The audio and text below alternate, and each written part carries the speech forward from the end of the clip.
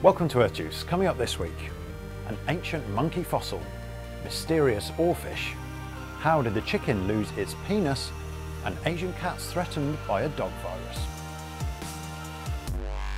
An international team of researchers have announced the discovery of the world's oldest known primate skeleton fossil, found in central China's Hubei province. The fossil has been named Archicebus, which roughly translates as ancient monkey, and at 55 million years old it represents the earliest known member of the broad group of animals, which includes us humans, and it also gives us a valuable insight into what the earliest primates to walk the earth may have looked like. The team put Archicebus on the tarsier branch of the evolutionary tree, and it shares many similarities with that modern primate. It's very small at just 71 millimeters long and 20 to 30 grams in weight. It has huge eyes and small pointy teeth, perfect for hunting insects, and shares skeletal features which suggest it hunted in a similar way, with a jump and grab technique. However, one striking difference is in the shape of the heel bone. Instead of being like that of a tarsier, the Archicebus heel bone is shaped much more like we would expect in a human, a monkey or an ape. This helps to explain the divergence of the primate evolutionary tree at its very root. Earlier this week, I caught up with Mark Benfield from Louisiana State University about a paper he's recently published on some amazing and incredibly rare oarfish footage. Mark, it's a pleasure to meet you. Thank you very much for joining us. Can you just explain, first of all, exactly what an oarfish is?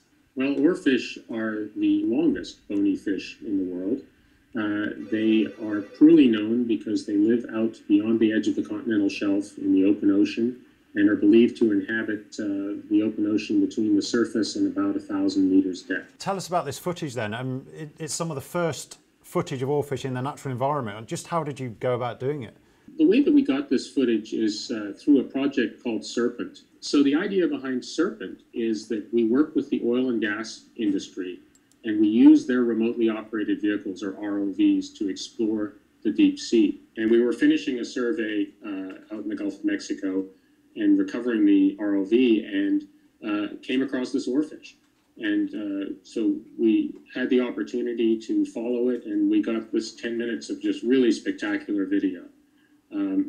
That allowed us to learn several things about the oarfish. This particular one had an ectoparasite, a small crustacean, an isopod that is a relative of the roly-poly that might live in your backyard. And that was on one of the dorsal fin rays.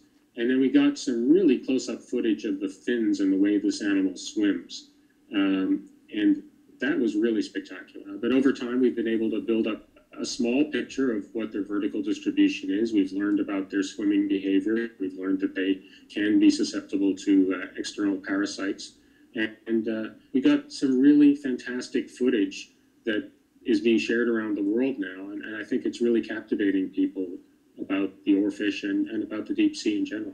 Well, absolutely. You've captivated us all here, and thank you for sharing it with the world. Sure, it was my pleasure.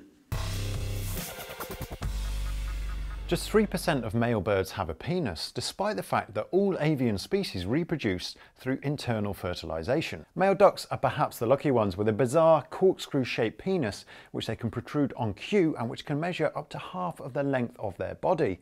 Male chickens, on the other hand, only have what is known as a rudimentary phallic nub and have to pump their sperm into the females using a cloacal kiss. A team from Florida University undertook a study to find out why these birds differed so much. To do that, they cut tiny windows into the eggs of chickens and other birds. Then they used a microscope to spy on the embryo as it developed. They observed that initially the chickens begin to grow a penis similar to that of ducks, but that on around the 9th day of development, the nascent chicken penis stops growing and begins to shrink. They identified a protein which is released during the early stages of avian embryonic development, which kills off the partially formed penis.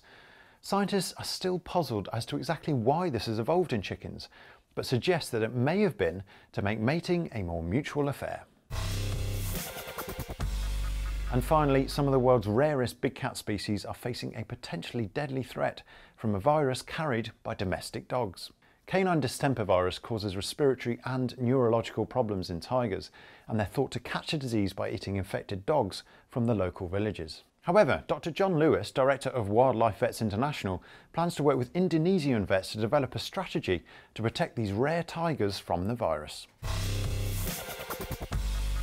That's this week's Juice. For more information on all of those stories, check out the links in the description below. Please remember to subscribe for more amazing animal videos, and we'll see you soon on Earth Unplugged. Paleontologists from the University of Toronto have unveiled a new dinosaur, which they say is the oldest of its type in North America. Acrotholus ordeti was a member of the Pachycephalosaur family, herbivores with bony domed heads,